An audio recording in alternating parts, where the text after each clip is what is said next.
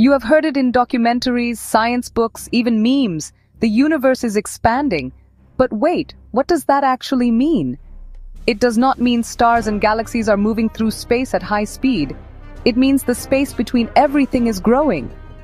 Imagine dots on a balloon.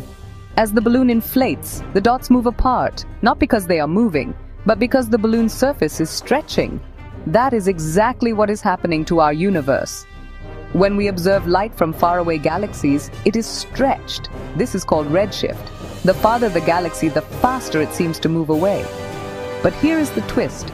It is not just expanding, it is expanding faster and faster. This accelerated growth began billions of years ago. Scientists believe something called dark energy is behind this. It is invisible, it is everywhere, and it makes up 70% of everything in the universe.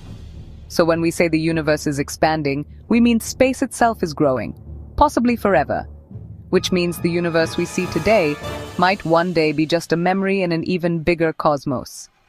And this is just the beginning. Follow for more mind-blowing facts about the universe.